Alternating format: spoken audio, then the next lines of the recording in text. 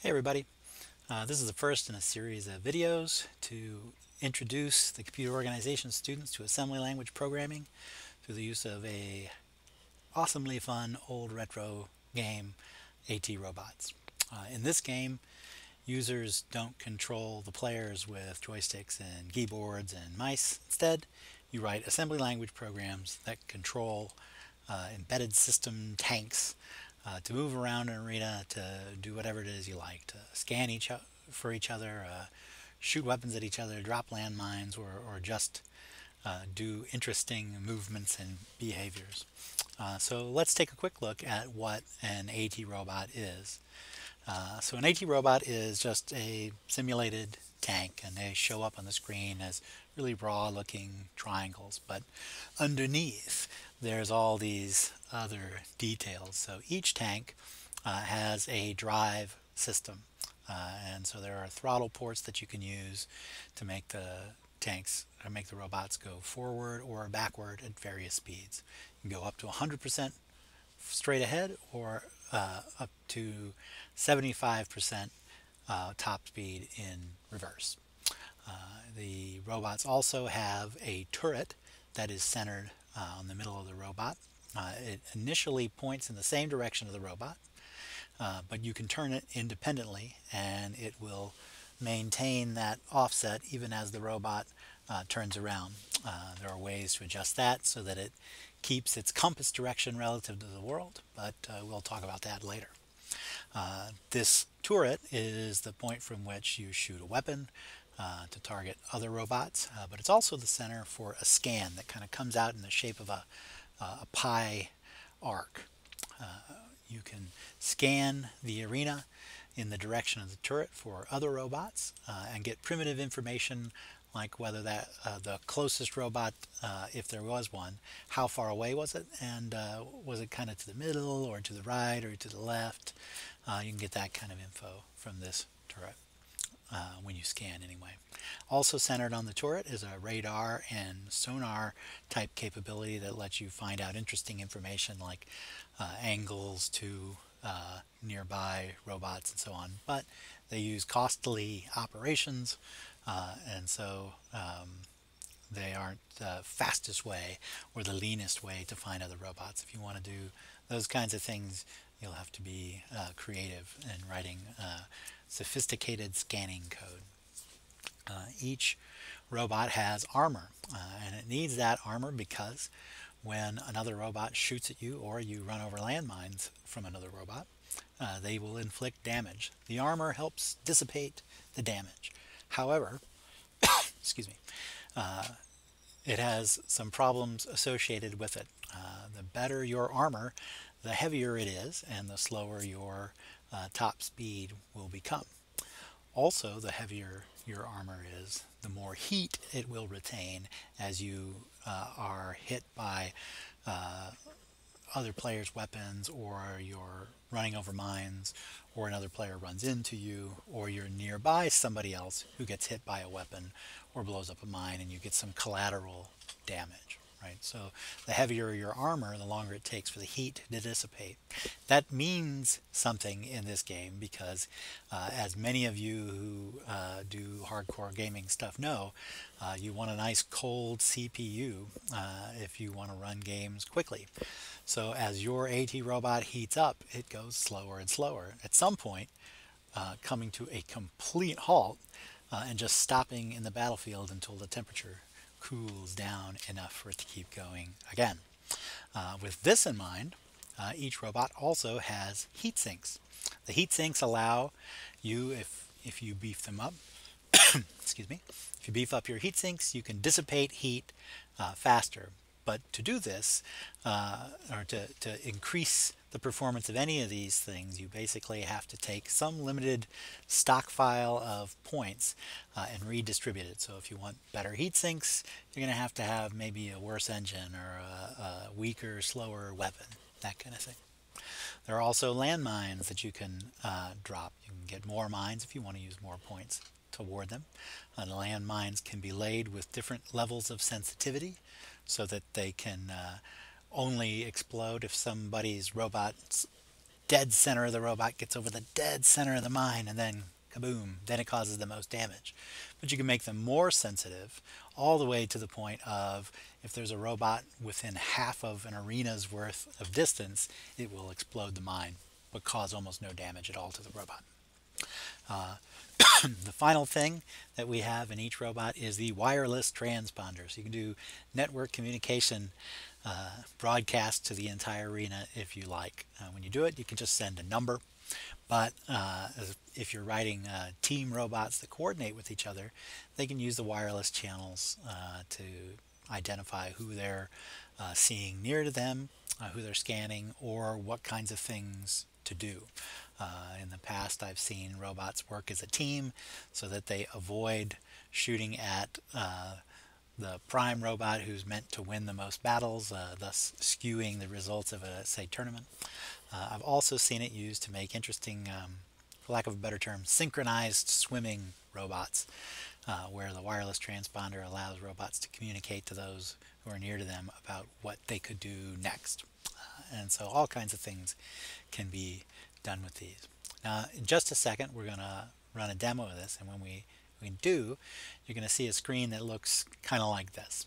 And this big space here is the primary, excuse me, the primary arena. The arena is supposed to be 1,000 by 1,000 meters in size. To the right, by default, we have a status area where there's information about each robot, how much armor it has. When your armor level goes down to 0, your robot is dead and you're out of the match. What your current heat is shown here in the bar labeled H. If the heat gets too high, again, you will slow down and eventually come to a stop. It's possible from shooting your weapon, which generates heat, to shoot it too fast, too often, and raise your heat so quickly that you actually drop your armor entirely and effectively self-destruct. So you got to be careful about that. Additionally, there's information here about how many kills this robot is responsible for and how many times it's died over this collection of matches that you run it in. Up above the armor will be a little message that you can create for your robot if you decide to have one built in. I'll show that in another video. Furthermore, there is an error space here in the status area of each robot, and there is an instruction that you can write into your programs where you can effectively print a number using the error instruction, and that number will show up here. Now, if it's happening in a tight loop and it prints numbers out over and over again, it may change so quickly that you can't read it, and for those situations there is an embedded debugger as well, which I'll show you how to use later. At the bottom of the screen, it tells you, we don't care about how much free memory we have in our system these days, but it does tell you what cycle of the game you're in, what the cycle limit is. There are limits to the game so that you don't have robots who never find each other, particularly robots that spin kind of in circles around each other, sometimes never get a clean shot, and the game would last forever if there wasn't a match timeout. And then there's an indicator of how many matches you are in. So let's go ahead and see a sample run of this thing. I'm going to load up the DOSBox emulator, which I'll show you how to install in other videos. Excuse me. When we launch AT Robots to begin with, we get this really fancy 320 by 240 pixel GUI, which I've set up the DOSBox configuration to double scale so that it at least looks usable. If you are on a 4K screen, you might even need to change the configuration file to triple the scaler to make this usable, but you can figure that out on your own or ask me about it. So here in each of these black rectangles, a robot has been selected. To pick a new robot for a particular empty rectangle or to replace another one, you can just click the robot numbered box next to the cell. So I'll put Toby 1 as an example here in the robot 6 position. If you don't want a robot in a position any longer and you want to remove a robot, you click the vertical pipe. It's not a great design, but that's what it does. Click the vertical pipe and that robot goes away. I've got this set up by default to run 10 matches of all of these robots rather than just one and return to the GUI. But you can click the M button if you like to change that number. Similarly, you can mess around with all of these parameters if you like. However, I would not change the game delay or the robot time slice. There's just no good reason to do it, and particularly changing the time slice can totally affect the performance of the robots. This was used in the past for specialized tournaments, but we aren't going to change this at all, so you want to keep the default time slice concept here. When I go to run this, you're going to hear some terrible noise as the robots shoot, clipping types of sounds or PC speaker beeping. If you want to turn those off during the game, you can press the S button, S for snake, and if you are in the GUI menu, you can turn those off by clicking Q over here to enable quiet or to toggle quiet mode on or off. I'm going to initially run this with the sound on for the first video. So let's run a quick match. I'll hit the play button. The first thing that happens is the robots are attempted to assemble, and then we, if that succeeds, we get this screen where we're ready to press a key to start a match. So let's take care of that now. Move this guy away from my buddy. Oh, oh. The clicking sound is just terrible. I'm going to go ahead and click S right now just to turn the sound off. So here you see the robots driving around. Each of them are running a unique program independently that controls a CPU inside of that robot. So the robots are their own players programmatically. You can see these pie-shaped gray areas. That's the robot's scanner, and they're looking for other robots. One of the robots who just died, light blue, the cyan robot, up in the top left corner right now, tracker. That one is using either sonar or radar, I can't remember which, but he's got a whole full circle that's rendered because he's searching that particular area. The Magenta Robot, the purple one, wall bomb, it has a strategy of driving in a straight line toward whatever wall is ahead of it, and while it's moving, it slowly drops a series of landmines in hopes that another unsuspecting robot will run over them. For all the different sensors that our robots have, one thing they cannot do is detect whether or not they are nearby any other landmines of another robot. As the wall bomb robot was destroyed, its landmines stayed behind, and so if another robot is killed by hitting those landmines, wall bomb will still get credit for the kill if that's the final straw that destroys whatever that robot is. Let's watch another match. You'll also notice that wall bomb, the purple robot, the magenta robot, has a circle around it. Our robots have the ability to put up shields as well. They weren't in the diagram I showed earlier, but that's because they're not always up, I guess. I just didn't draw into that diagram. But your robots can put up shields, and when they do, it helps protect them from damage from nearby mine blasts or bumping into walls, bumping into robots, or being hit by weapons.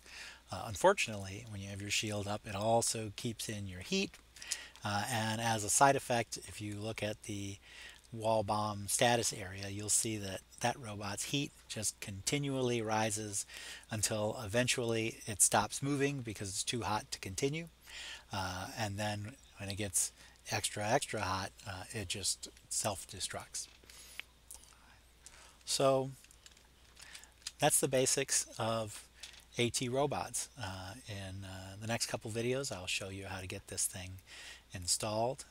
It's easiest for those of you who are using Windows, mostly because the zip file I've provided, if you just unzip it somewhere, it will basically be ready to use for you. So just to give you an example, when you take that zip file and open it up and you're a Windows user, you'll get a folder called DOSBox, and if you go right into it, there's a DOSBox executable, and all you should have to do is double click on it to run it and get that GUI up and start messing around with the robots or writing your own. But installing for Linux and the Mac operating system is a little bit more technical, so I'm going to put those in separate videos.